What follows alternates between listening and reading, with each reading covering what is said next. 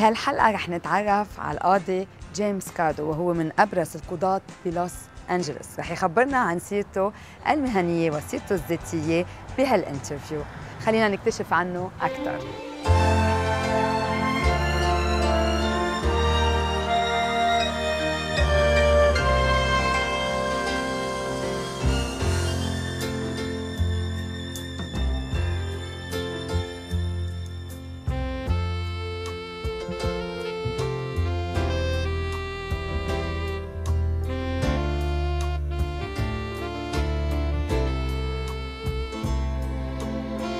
Judge James Kado, thank you for receiving us in your beautiful house here in Los Angeles. Thank you. It's a great pleasure to be with you.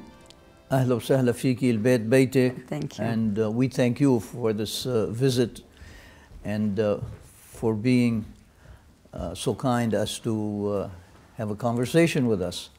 It's a great pleasure. I know that you were born in Zrata, in Lebanon, and you went to school in Tripoli at the Collège des Frères. Tell us more about how you spent your childhood till the age of 14 when you traveled to the United States. In life, that things happen by accident more than on purpose. My mother, who was born in the United States, left this country and went back to Zrata. And after the Second World War, she wanted to come back to the United States. And she came back with my brother and sister because they were under 10 years old. I was over 10 years old. So I stayed with my father in Zrata until my mother came here. And in about 4 years, she was able to proceed with the paperwork to bring us here. And I came after being separated from her for about 4 years with my father, and we came straight to Los Angeles. What do you remember from Zrata and Tripoli, knowing that you are very attached to your roots? It's not a question of what you remember. Once you live in Zrata, you keep on living. You never leave it. You never have to remember it. I remember there were hard times in Zrata. I'm talking in the 40s. But the most beautiful thing about Zrata is it taught you about life, it taught you about courage, it taught you about having ambitions, and it taught you not to be afraid. I came to this country not speaking a word of English. I was put with my age group. I finished high school. In 3 months, I don't know how I did it, but I was speaking English to the point where everybody thought I was American. In fact, to this day, everybody thinks I'm American. I don't look Lebanese, although I'm Lebanese to the marrow of my bone. After high school, I decided I wanted to go to college because I had a grandfather who would never have dinner unless I was seated in his lap. And he always told me, يا جدي القلم أقوى من السيف. صح. ليش كمان يقول لي أقوى من الفرد بس حب يلطفها شوي. So I had always thought of myself as going to college. It was something Very that was important. inbred in me. And I left Los Angeles. I went to the University of California at Berkeley, which is close to San Francisco. And my ambition was really to go into the foreign service. So I majored in political science and international relations. I graduated in those majors, and unfortunately, the Army, the United States Army, still had a draft system. And since I had graduated college, I did not have any more exemptions, so I was drafted into the American Army. And I thought it was a very, very dark day in my life. Was it a good experience to be? But as I look back on it, it was a beautiful experience. It made you appreciate life. I didn't go into a war. I stayed in the continental United States. I served 2 years in the Army up in Washington State. And then I decided that I was going to go into the Foreign Service. In 1958, when I was ready to be discharged from the Army, orders came from Washington to place a hold on my discharge from the Army. I didn't understand why. Right. 1958, President Eisenhower had decided to send American troops into Lebanon because of the communist growth in Iraq and Iran, and they knew I was Lebanese born, that I spoke Arabic, and they wanted to send me with the American troops. And as much as I appreciate serving my country, I didn't want to be in the Army one day, then I had to. So I applied for the Foreign Service, but at the same time, I applied for admission to the law school of the University of Southern California as Plan B. And as it turned out, we also had the first civil war in Lebanon in about 1958. And they were doing background check on me both in this country and in Lebanon, and they wanted to interview my grandparents, my aunts, my uncles. The Kado family is rather large. We are a tribe. We're more than a family. Because of the war and in the presidency of President Camille Shamroun, my family had left Beirut and went back to Zgharta, and then they could not contact. By the time they came back to me with approval to join the Foreign Service, I had finished 6 months of law school, and I decided I only have 2.5 more years. I might as well finish it. So I stayed in law school. And it's a good thing. Today, and then I became an attorney. You are a brilliant judge, and you are the first Lebanese-born American judge. That's correct. It's one of the things that I'm truly proud of is that it appealed to me. I had a very prosperous law office. I was very successful because I loved the law, and I loved people and being of service to people, because the law is a profession that takes care of people who are in trouble. If you don't have legal problems, you don't go to an attorney. Of course. And what attracted me to becoming a judge was the fact that I was the first Lebanese-born American judge. We have many judges of Lebanese descent, but they are born in this country. Not born in Lebanon. I want to ask you about your years in at the university, at the law school.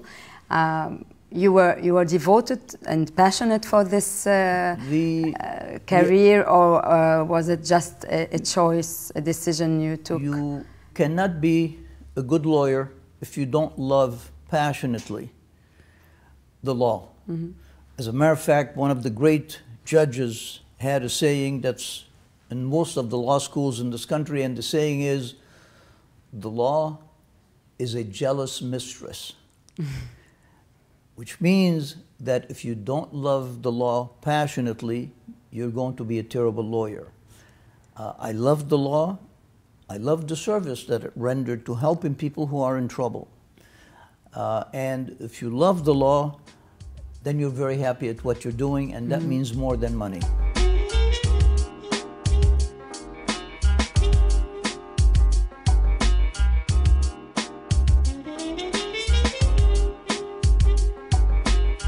بأول هالحلقة تعرفنا على القاضي جيمس كادو. ولد بصغرته من أب لبناني وأم لبنانية أمريكية، والتحق بعائلته بالولايات المتحدة كان عمره تقريباً 16 سنة.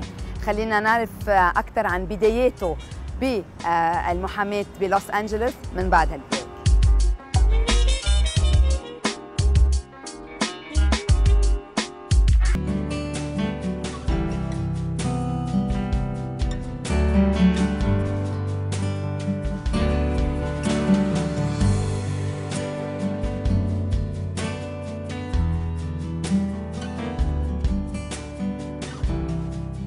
I understood that you created your own law firm at a very at a young age, and which has been like now for 27 years, active for 27 years. It's actually more than 27 years. In 1964, I realized that I could not go work for a law firm.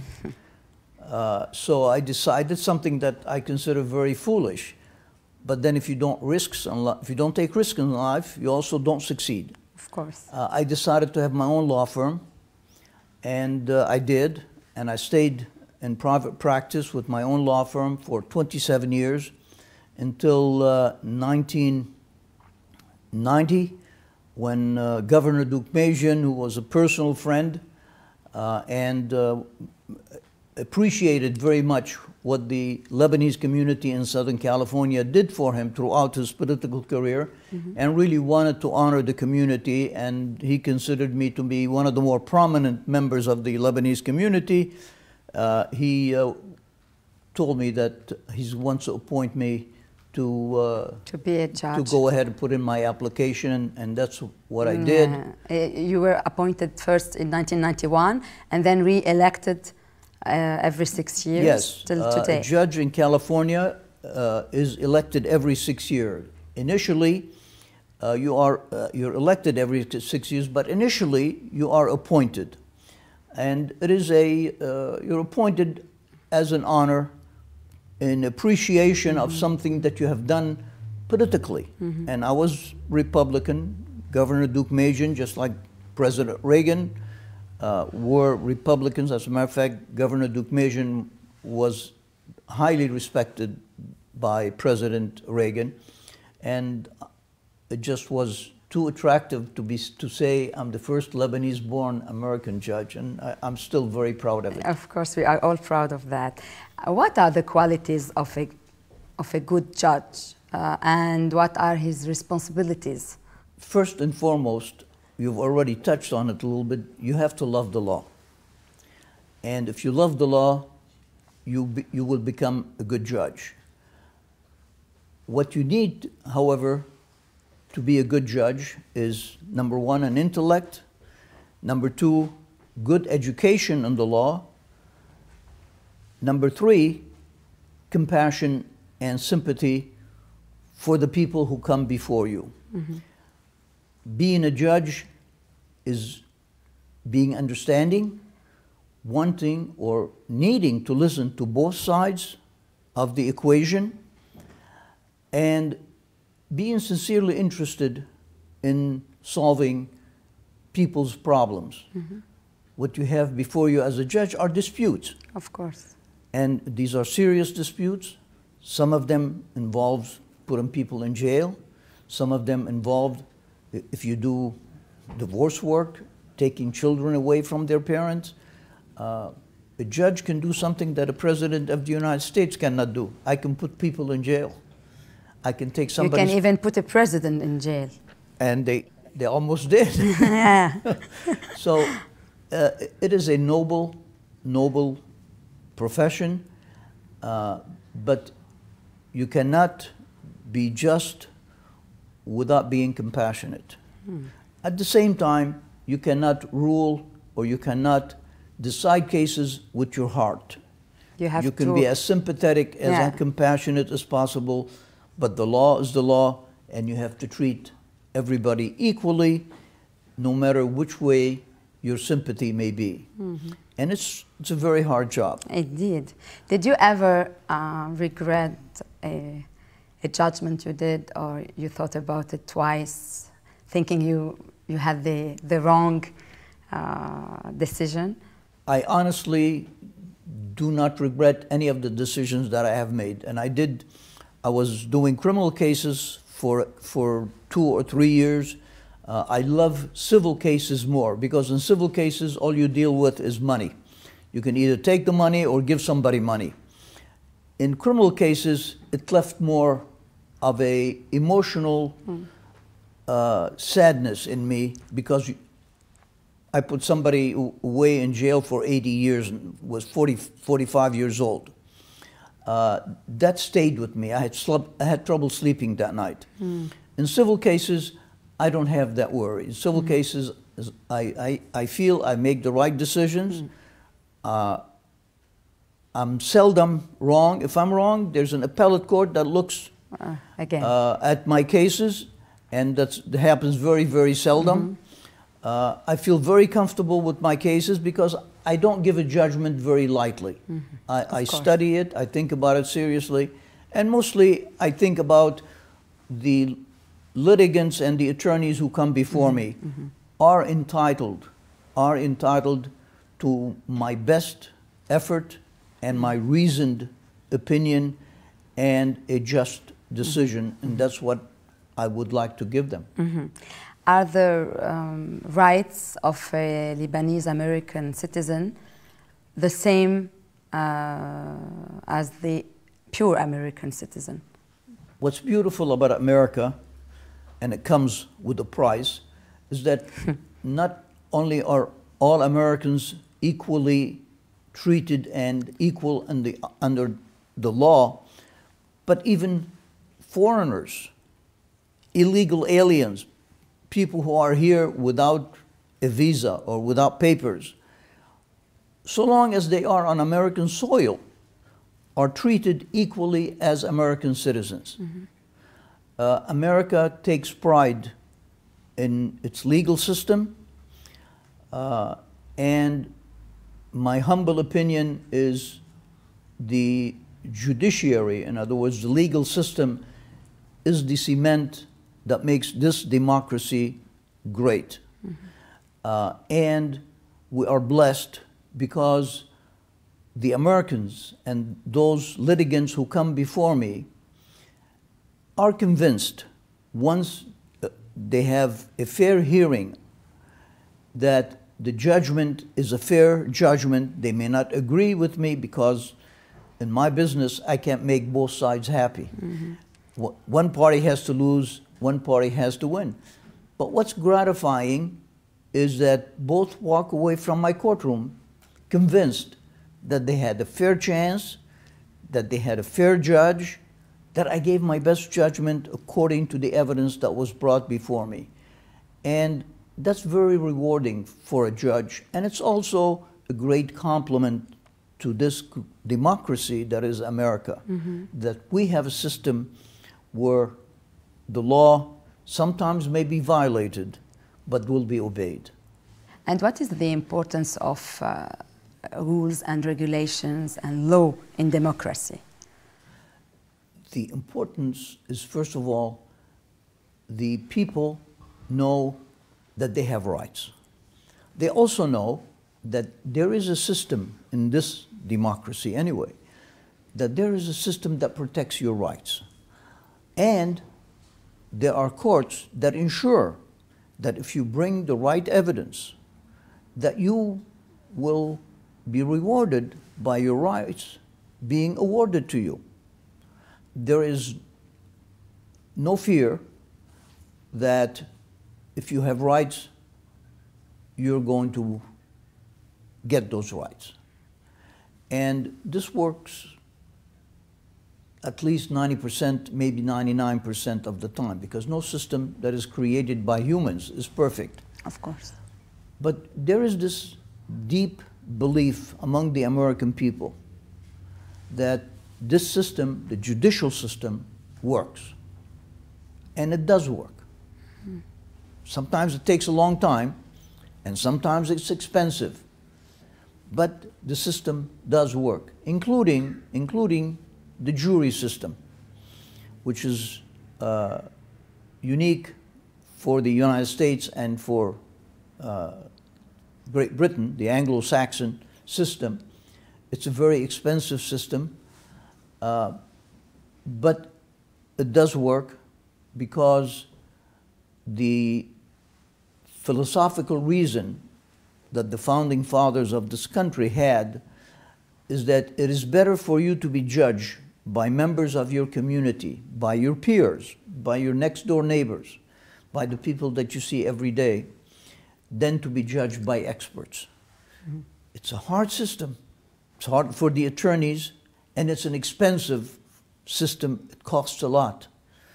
In Los Angeles, we need 10,000 jurors a day for our various courts.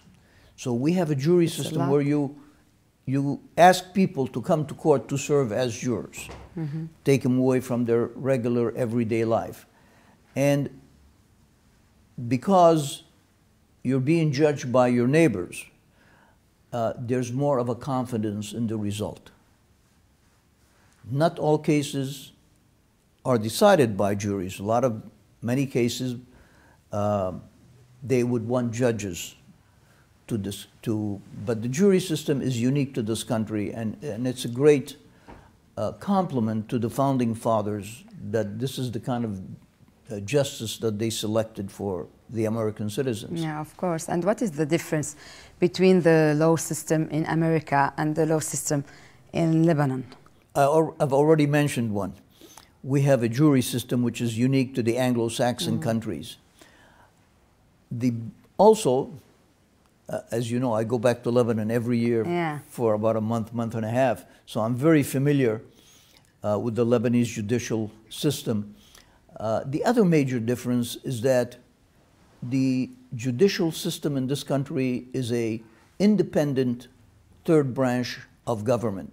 This democracy, this American democracy, this great experiment in human governing has three branches, three pillars that support it: the executive, the legislative, and the judicial.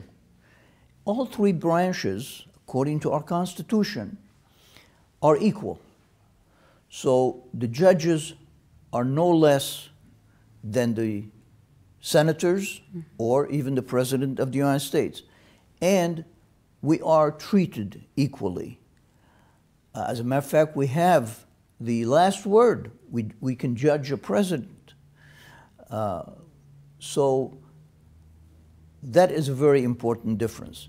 The other important difference is because the judiciary is so important to the democracy, we have very, very strict supervision. Which doesn't exist in Lebanon. We have citizens and judges who sit on commissions that judge our performance.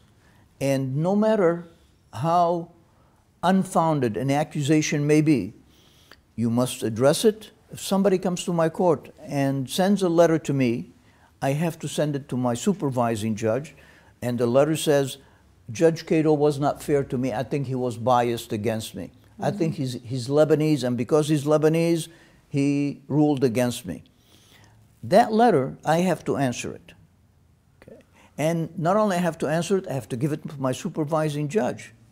My supervising judge has to answer the letter saying, I've given your letter to Judge Kado and he's going to answer you. Now, there's also a commission that sits and has power to judge me. If I did something really wrong, they could give me a public reprimand, which means it's put in the media. They could give me a private reprimand, or I could even be removed as a judge. And we're very mindful of these things as judges. So the citizens have a way to redress. I'm grateful that there has never been any foundation for some accusations, but the system is there, and it's followed. And I have to give every complaint that I get the respect, and I have to answer it. I don't have the luxury of being upset. I understand. You can be accused. As a matter of fact, I think judges have less rights than the citizens because we are placed with a heavier burden. And these are very important factors, and I don't think they exist in other countries. No. They don't exist in Especially other not countries. in Lebanon. Plus, state judges, such as myself, are elected every 6 years. Every 6 years. So sometimes there are attorneys who get so mad at judges that they decide to run against them, and then it becomes a matter of the people electing you. So that is the last resort. That is the last resort. But it's also very, very rewarding. I think by becoming a judge, I've extended my life by about at least 20 years. I love what I'm doing because I leave my court and I leave all my headaches in court. And you come back home to your family. And I come back home and I relax. Yeah. And you think about Zgharta. And I think about Zgharta and how soon am I going to go to Lebanon. I know that you are very active socially. I know that I would like you to talk about the activities of the Lebanese diaspora in Los Angeles. I know you have created, and you are president of many organizations. The Lebanese community in Southern California is very, very old. I think they started, you know, all the immigrants started in Ellis Island and in New York. Then they started coming west, first in the Midwest. And the Lebanese community started in the maybe 20s or 30s. It's an old community, but because they have such a long distance to cover, it didn't grow in numbers until later in years. But when I became a lawyer, I had a ambition to try and unite the community as much as possible, because we were a minority among minorities. And the American system demands participation. So I always wanted to either create organizations or join organizations that already exist to bring us together and participate in the political process, participate in social life, participate in charitable endeavors. And I was either president or a member of the board of all the Lebanese organizations. Some of them I was a founder, and I even expanded. I went beyond just Lebanese community, the Arab American community in general. I was spokesman for the Arab cause, for the Palestinian cause, and I certainly was a spokesman for the Lebanese cause when Israel invaded Lebanon, and I was very, very active, and I was successful to a great extent until the Lebanese Civil War of 1975, at which time, because of the distance, and unfortunately the Lebanese echoed and mirrored the division in Lebanon instead of being unifying. But that's the way human beings react. I know that you have founded also the Arab American Bar. I was very, very proud from a professional standpoint, when I was a lawyer, that I formed the Arab American Bar Association, which is still very active, and they were kind enough to vote a annual Judge James Kado Award that is given every year to a prominent Lebanese lawyer, American Lebanese lawyer, who has dedicated his efforts not only to the legal profession, but also to serve the community. Those are the qualifications to get this award, and I'm very, very proud of it. The other thing that I'm very, very proud is that for 12 years, we have been raising funds to create a community center, a cultural center for the Lebanese community. And I'm very proud that after 12 years, we have raised sufficient funds, greater funds than any other organization that I know of, and we purchased a building right on Wilshire Boulevard, which is a main commercial boulevard in Los Angeles, about 5 minutes from my house, that is going to be our cultural center. Beautiful. Lebanese community is very, very active and very organized. The difficulty is in keeping them together. Even here in the United Los Angeles, States? yes, and more so. I think the distance from Lebanon to here makes it grow bigger. It's like an echo. The echo starts with a small voice. But I'm also very proud that they all respect me. I don't have any enemies. They don't agree with me, but they listen to me. Which is and I'm proud that my life in this community as a judge, and before that as a lawyer, even more so as a lawyer, because as a judge I'm limited, I cannot get involved politically. But as a lawyer, I'm very, very proud that I was a unifying influence, not a divisive influence. And that's that's something of benefit to the community, and of course, great emotional satisfaction. Of course. To me. Of course. And is there a high percentage of Lebanese American lawyers in Los Angeles? We have quite a few of them. I don't know the numbers exactly. I know that the Bar Association that I formed has about 100 members. There are other Lebanese lawyers who don't participate in the community. They've become too Americanized. And part of my job is, as a judge, if I see a last name that I recognize as Lebanese, I call. And I tell them that there is an organization that's made up of Lebanese and Arab Americans. It's a bar association. It's a professional association. Try to get them involved.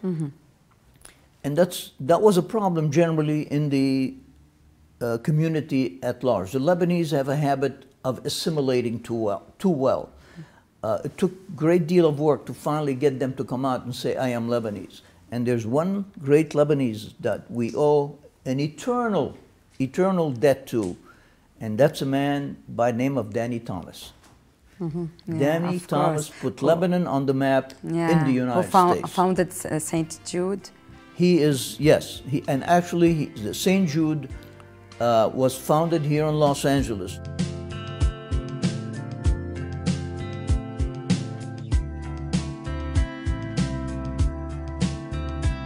أسس جيمس كادو شركته للمحاماة الخاصة فيه وبرز اسمه بهالمجال بالولايات المتحدة، وكان أول قاضي بيخلق بلبنان أمريكي بهالمجال بلوس أنجلوس. رح نتعرف أكثر على جيمس كادو الأب من بعد هالبريك.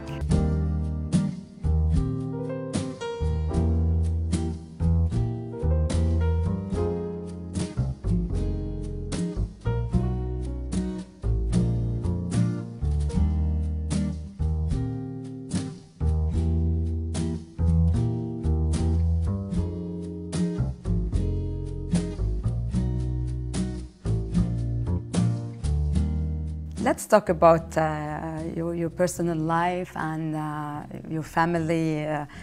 Also, I know that during your studies at the law firm, you left to Lebanon.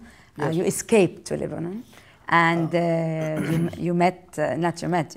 Your wife is a relative. Yes. And you got married and you came back. Tell us more about this story. Well, after my first year of law school, I really missed Lebanon, and all of my grandparents were still alive. My aunts, uncles, the whole Kado tribe. I honestly wanted to go back to Lebanon, so I left and I went back to Lebanon, and then I realized that I had become too American.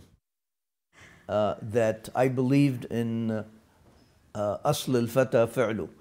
I believed that you should accomplish in life on the merits and on your ability, not on who you know and what your connection is. So I didn't meet, I was raised with my wife. We are actually, her grandfather and my grandmother were sisters. We were raised almost together. So, and she was beautiful. She still is. And she still is, and that's one of the pleasures in life. I married her and we came back, and then I decided I'd go back, finish law school. It wasn't so easy because now I had a wife to take care of. So I worked and went to law school.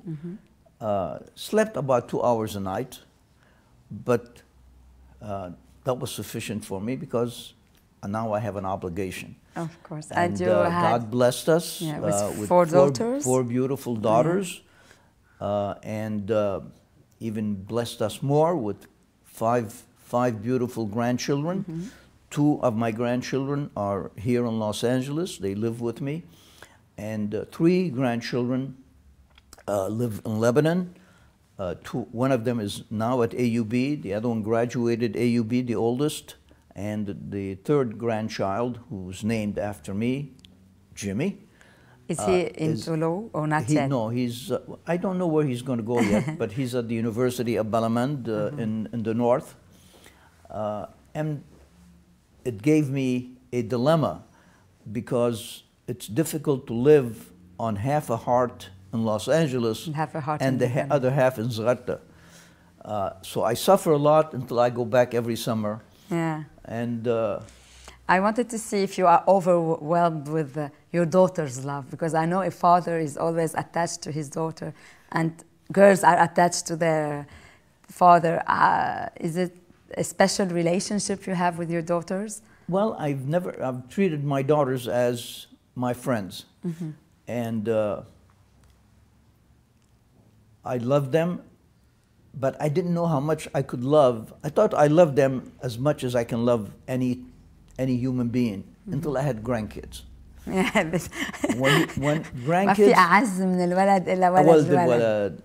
In fact, I have in my court, in my chambers, my private office, I have a pillow that I had inscribed on it that if I knew that grandchildren were so much fun, I would have had them first. So It's quite impossible. all the love that you have, and sure that your father had for his daughters, just Right. like the love that I have for my daughters, which is unequal until I had grandchildren. Mm-hmm. And then it's a totally different world. I don't know what it is. I have ideas. I think when you have grandchildren, you're downhill to the end.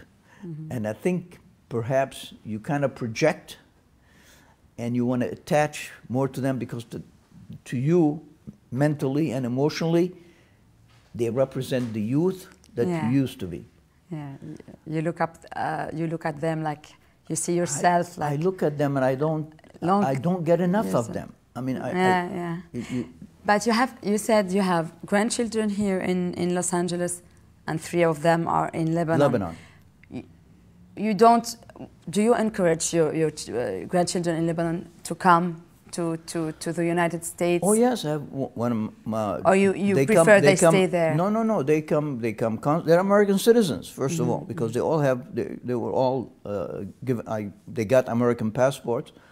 Secondly, my oldest grandson Antoine, after he graduated from AUB, he came here and did a year, got a master's in business administration, and they come and go frequently. Mm-hmm. But So- they don't think about coming and staying. I think they have a much better life in Lebanon. Do you envy them? No, No. I miss them. Yeah. Fortunately, they have a father who's exemplary, who has raised them properly and raised them lavishly. If they ask for the moon, it'll be there the next day.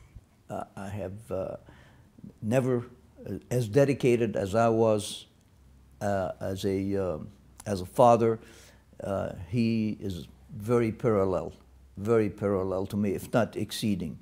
And they're beautiful children. They're beautiful children. You know, there are a lot of Lebanese who are immigrating from Lebanon, seeking opportunities around the world, a lot in the United States. Is it a good thing to come and foresee and seek for opportunities, or is it maybe a bad thing to leave Lebanon? And You know, I anticipated, and I've been thinking for a couple of days because I know she's going to ask me this question. yeah, The Lebanese mentality and humanity is, and I'm not bragging about because I'm Lebanese. There is something unique about the Lebanese, in the character of the Lebanese. The Lebanese character is very entrepreneurial. They know how to sacrifice. They know how to defer pleasure for the sake of future enjoyment. And they are courageous and go where no one has dared to go. Recently, just last year, I had the honor of being awarded the Ellis Island Medal of Honor. It's an award to recognize immigrants who have distinguished themselves as Americans, and I was honored with that medal. And I went to Ellis Island, and I saw they still have the baggage that our forefathers came with to this country, stacked on top of each other. And I was thinking to myself, how courageous. They were. You know, I had a grandfather who came to this country, came through Ellis Island. That's how my mother was born in America. How courageous. It's like going to the moon. Imagine coming on a ship from Beirut. Couldn't speak, don't speak the language. Come to a country that you've never seen before. You don't know what you're facing. And they were brave, intelligent, daring, of course, and succeeded. And that character and the Lebanese personality, I think we have inherited. It's in our genes, it's in our blood. So we always take risks, but they're calculated risk. And even when we fail, we don't stay down. We get up again. And I've wondered, is this something that I inherited? Because I came the same way. I came the same way. At least my dad spoke English, because my dad also had emigrated to South Africa. But is this something that is in me because it's a Lebanese quality, or is this something it's in me because I need to survive economically? And I don't have the answer to that, but I'm convinced that whatever the Lebanese have done in the world outside of Lebanon, they have done because of the culture, because of the way we were brought up, because of the suffering under so many empires, particularly the Ottoman Empire, and we have been endowed with a spirit to go on. And I think the proudest character of a Lebanese is that we don't give up. Indeed. Even when we fail, we come back again. And look what we've done. Just look in America. We are captains of industries. We are executive officers of major corporations. We are world-renowned doctors.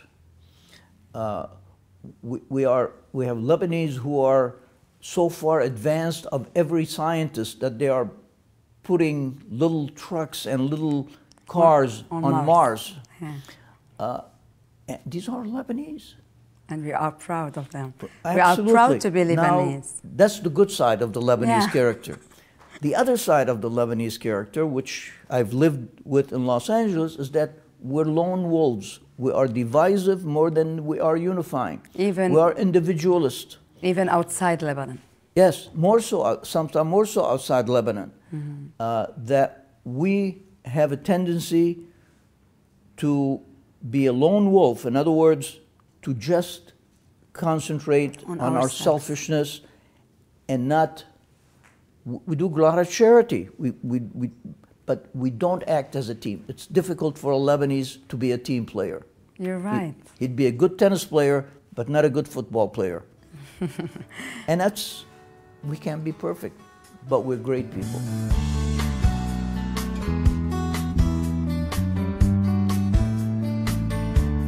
القاضي جيمس كادو عنده تعلق وحب شديد لأولاده، وأكثر من هيك لأولاد أولاده أيضاً. ورح نتعرف كمان على جيمس كادو اللبناني الأصيل، بس من بعد هالبريك.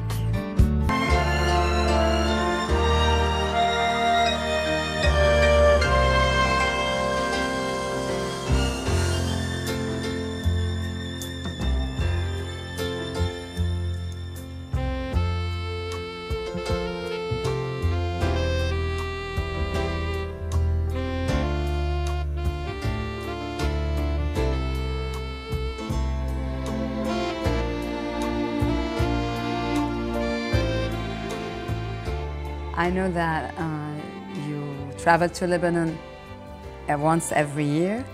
Without fail. Without fail. And maybe you are the only one who is still so much attached among the ones I interviewed, I mean. Why do you go every year? And did you ever think about maybe founding something like that, like a new organization there, to help more Lebanese people in Lebanon? You take opportunities where you find them. But America, I love America because it gave me an opportunity that I could never have had anywhere else in the world. But America does not give you the full measure of emotional satisfaction, interaction with human beings. America is a good place to come and work, but there's no social life in America. I go to Lebanon every year because I need to, if I don't, my roots will shrivel and die. I go back to Lebanon every year so that all my friends can take a vacation from whatever work they do to spend that month and a half with me. They close their offices, they leave their work, they don't work in the bank, whatever they're doing, they come just so we can enjoy each other and relax and play cards and joke with each other and make fun of each other. And then I come back a month and a half and I'm so filled up with enjoyment of life that I don't have here. So I share myself with my two heritages, the Lebanese heritage and the American heritage, and they blend well. They blend well. But I don't think I could live in Lebanon because there are many, many injustices that you cannot cure. And I'm a judge. And being a judge is very difficult. My job is to cure an injustice, at least try. And by the same token, if socially and culturally, if I don't go back to Lebanon and visit my family and visit my friends, I feel empty. I understand. I feel empty. And I don't want to be empty. No. Anyways, I know that you are a great judge, but I discovered that you are a great person. And this is a great Lebanese. Lebanese in the heart. They all go together. I've always, whenever I meet with my American friends or whenever I've attended conferences, whenever I've been invited to talk, I've always said that Lebanese makes a great American because we are law-abiding. We behave much better in this country than we do in Lebanon. Yeah, I know. There's something in the air. Yes, yes. Well, we conform. We understand because we're very smart people. We understand that what we have in Lebanon doesn't work here, so we adapt very quickly. We adapt very quickly. But the Lebanese all over America, I'm so proud of them. Even our forefathers who gave us, who really were the pioneers, who gave us the trail to follow. And if it weren't for them, maybe the Americans would know what Lebanon is or what the Lebanese are. And we are, especially in Los Angeles, because Los Angeles is so diverse. It reminds me very much of Lebanon, except in Lebanon we're diverse religiously. Here we're diverse ethnically. But the Lebanese have achieved a great deal, thanks to the gentleman you interviewed this afternoon, Dennis Zain. The Lebanese have now become part of the system at the highest level of government. You know, we have Secretary of Transportation, Ray Lahoud. So we have adopted to the system. We're part of the system, but we don't put in the effort, the sufficient effort to really succeed even more in the system. But we're a great people, and we should always hold our head high, because no matter where the Lebanese are, they will always shine. I have faith. I have faith in that. We have to. Thank you, Judge James Kado. It was a pleasure talking to you, and hope to see you very soon in Lebanon. Without fail. Without fail. Tikaram Ainik. Thank you. And I want to thank you very much to let me empty my chest.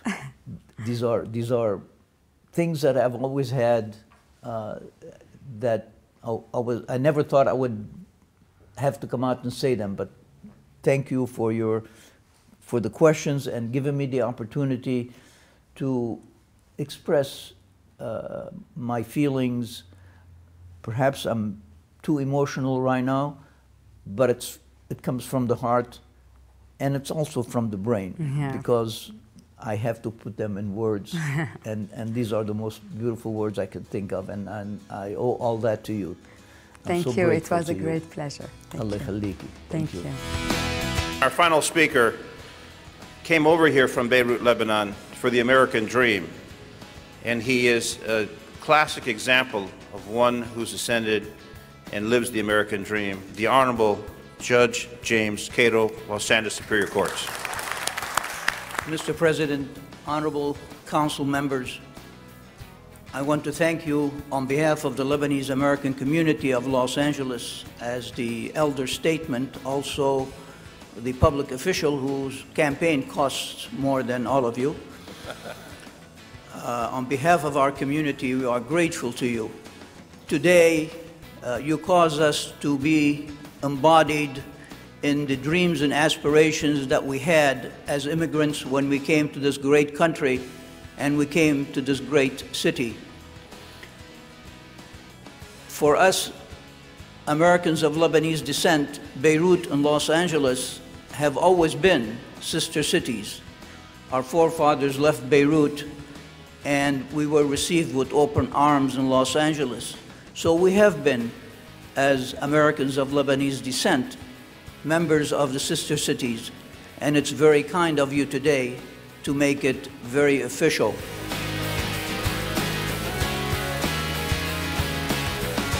بنهاية حلقتنا اليوم أخذنا عبرة كتير مهمة، هي المحافظة على القيم الاجتماعية الإنسانية والأخلاقية، قيم بعدها راسخة بشخصية القاضي جيمس كادو اللي بيزور لبنان مرة بالسنة ليستمد طاقته ويقدر يعطي أكثر للجالية اللبنانية الموجودة بلوس أنجلوس. ورسالته الأهم هي إنه الشعب اللبناني لازم يضل موحد ومش مقسوم.